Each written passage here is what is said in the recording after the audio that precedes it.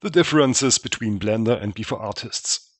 First, let me point out where Bforartists is equal to Blender, or at least should be equal in the very most cases. It's the feature set.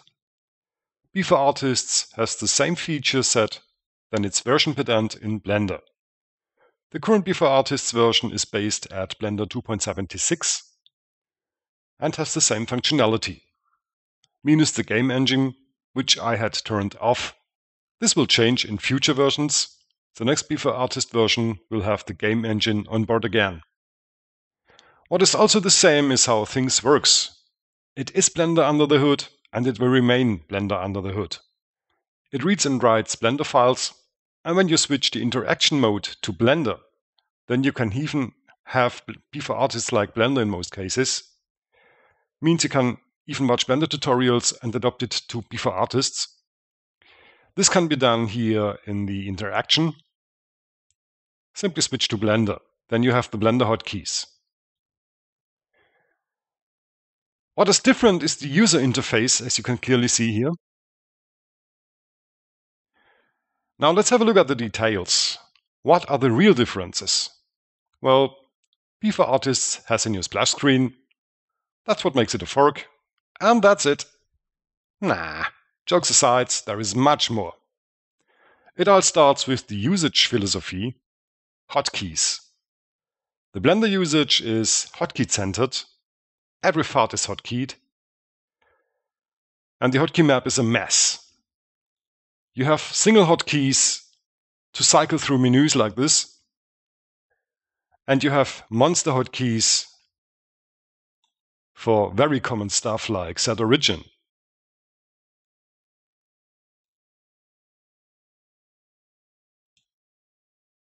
Now let's have a look at Bforartists.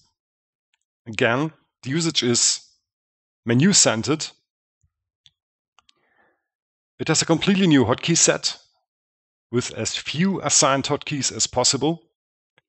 That way you can assign the hotkeys that you really need. And we have left mouse select by default. To show what I mean, you can really work with left mouse button. What a relief!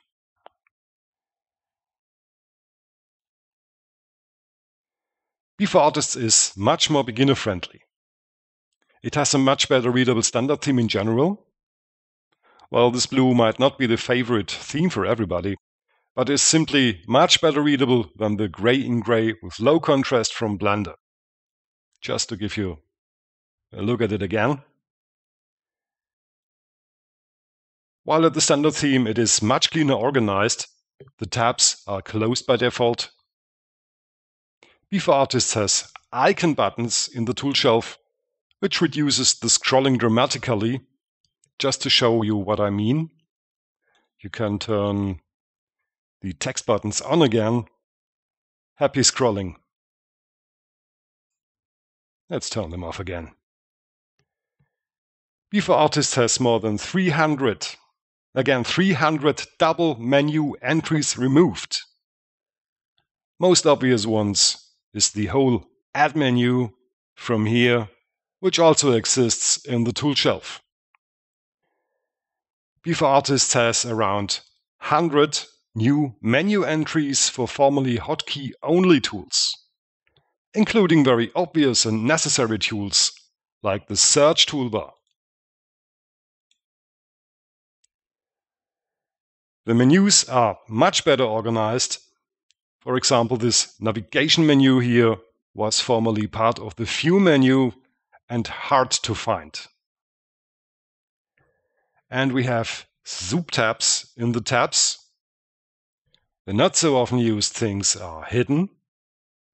Let's show what I mean at the render menu.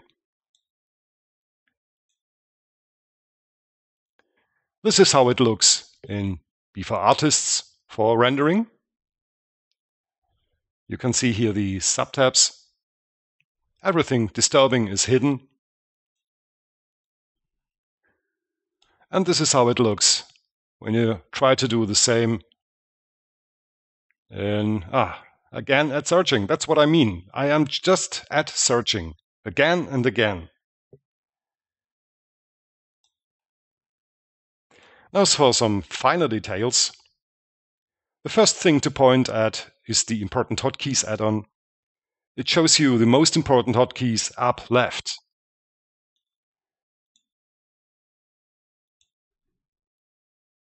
Here you have an overview of the hotkeys that you need. In Bforartists, you can hide the 3D cursor. This is this strange little thing in the middle. You can hide away the whole ground grid. And this also in orthographic views. Gone. Delete now deletes everything without asking again.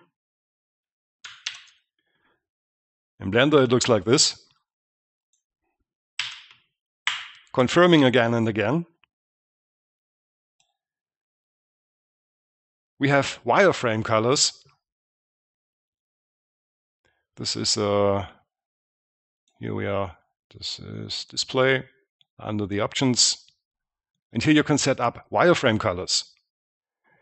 We have things like the mini light lib, which is a standard asset library, so that you don't have to invent the wheel from scratch again. Same counts for materials.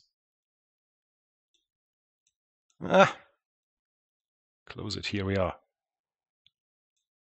Cycles materials, and here you have depot stuff to play with. We have tab buttons for quick navigation, for example, to switch to another layout.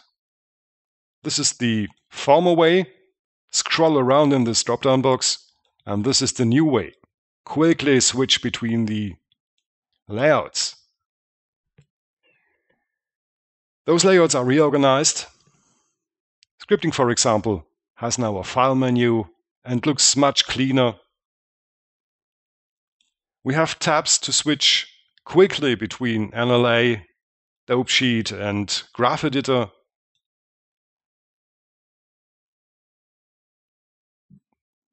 And plus many few more details, like this mode menu here. You can click between the modes here with this button. Well, this was a quick overview of the differences. I hope you enjoy it. Have fun.